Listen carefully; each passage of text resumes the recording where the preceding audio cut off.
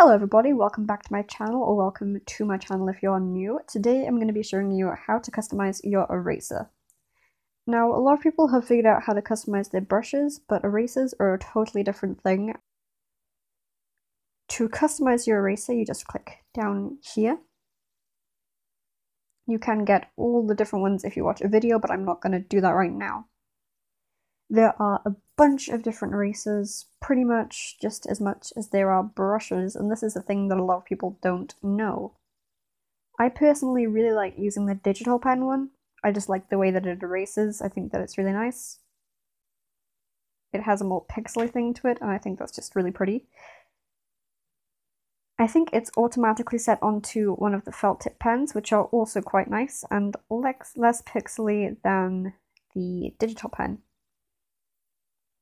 Of course, then you have things like the dip pen, and you can just go through here and try out whatever ones you want to.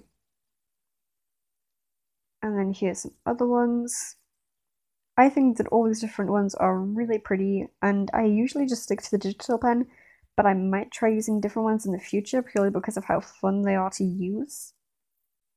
I would definitely recommend having a look at all the different types of erasers because there are just so many, and you might find one that you can use better than the one that you use right now.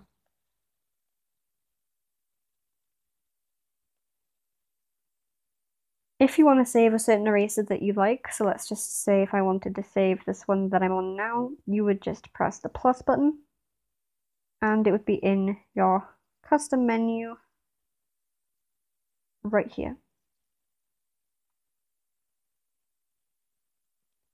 That is how you customize your eraser. I hope you enjoyed the video and found it helpful.